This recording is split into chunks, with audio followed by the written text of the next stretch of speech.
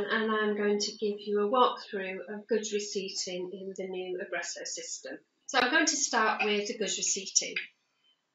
You can see that on this right hand side here I have a list of favourites. So I have added these screens to my favourite list, so I don't have to worry about whereabouts they are in these menus. So I have got goods receipting here, so I'm just going to click my favourite icon. And this has opened up the goods receipt screen.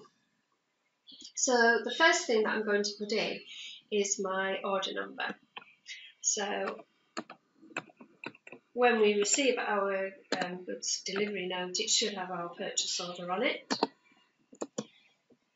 So I put in my order number and it's brought back all the details of that particular order.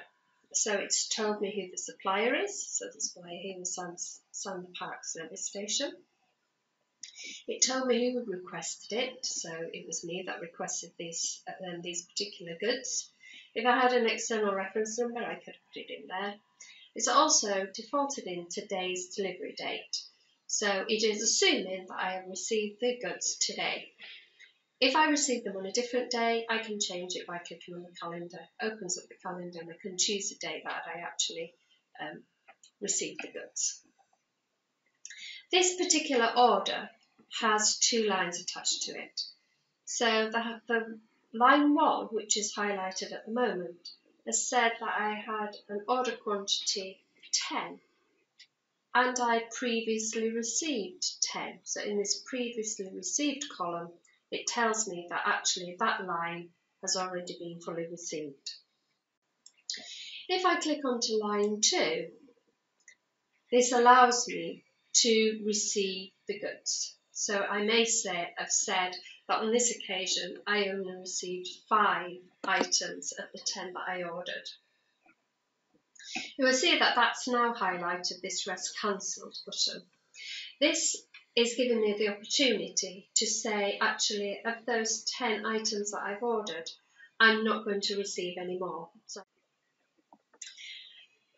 if that was all I needed to do, put in 5 and hit the Save button, that would be my receipting done. So it's as simple as that.